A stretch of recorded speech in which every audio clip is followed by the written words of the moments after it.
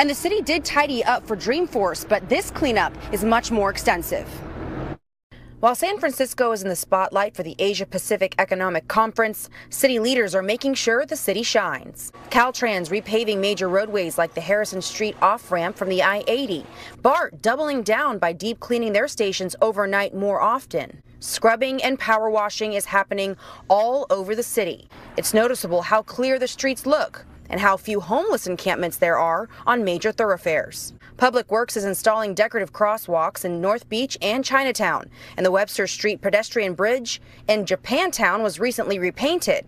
The Yerba Buena Gardens at the Moscone Center are decked out with new colorful landscaping and murals, paid for by the Clean California grant, just in time for the 20,000 high-profile CEOs and heads of state coming into town next week. Some people say this should be how it's always done. What about the people who are here year-round, and like local, hardworking, working-class Bay Area folks? And city officials are saying that there are no additional funds that are being allocated for beautification. Departments are just using existing budgets. Well, don't you find that interesting? This was existing funds that they already had. So what does that tell you? Before we dive into this video, don't forget to like, subscribe. You got to be subscribed to this great channel. And don't forget to share so we can get it out there. And listen to just telling you right there, emitting it on live TV.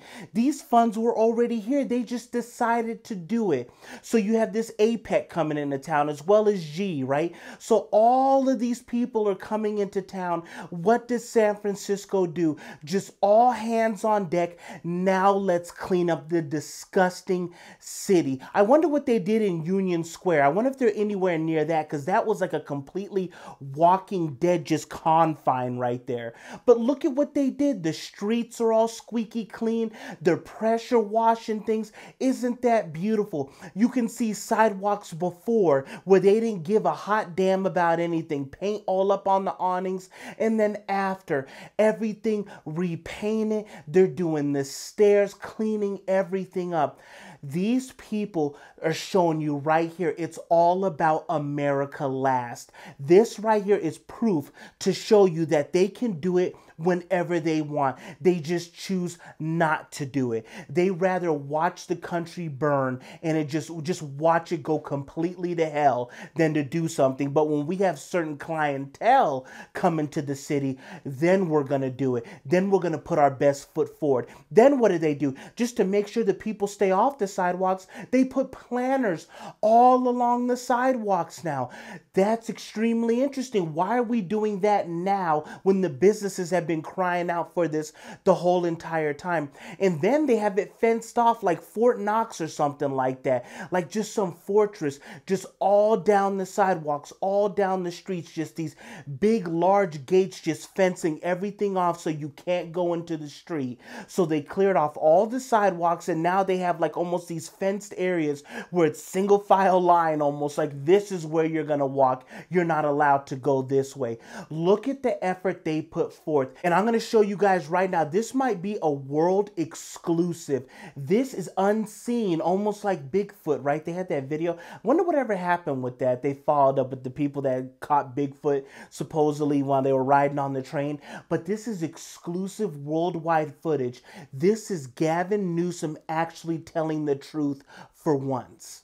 I know folks say, oh, they're just cleaning up this place because all those fancy leaders are coming into town. That's true, because it's true.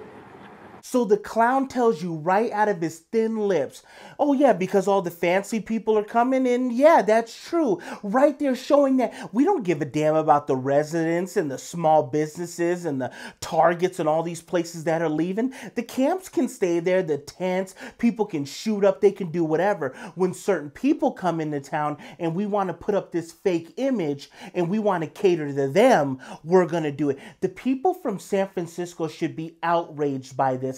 Not only are they using existing funds, could have showed you they could have did this, they're repainting things, showing you they could have did this eons ago. They're going to do it now because certain people, and he admits it right there, just doubles and lets you know it. You think it's because of them, and you're 100% right.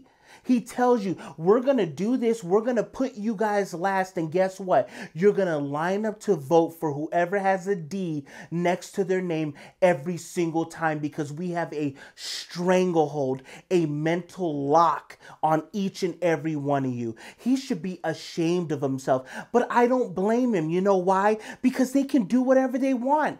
They could eat infant baby stew every morning and admit to it and vlog themselves doing it, and people will still line up because they're just locked up. Anything but Republican, anything but what's different than what I think is right. They can't get out of their own way. So he can do this. He can lie. He can say, listen, you guys can't go out, but I can go eat out with friends without a mask, and I can do it because you already know rules for thee, but not for me. Anybody who would line up and vote for this clown after he puts it in your face like this, you get everything you deserve. And once these people all leave, the homeless will come right back. I bet you they have security, all of that, making sure that, I don't even know where they were. They probably picked them all up, loaded them up in a bus and took them to some other state. Who knows? And then they'll bring them back. This is just shameful.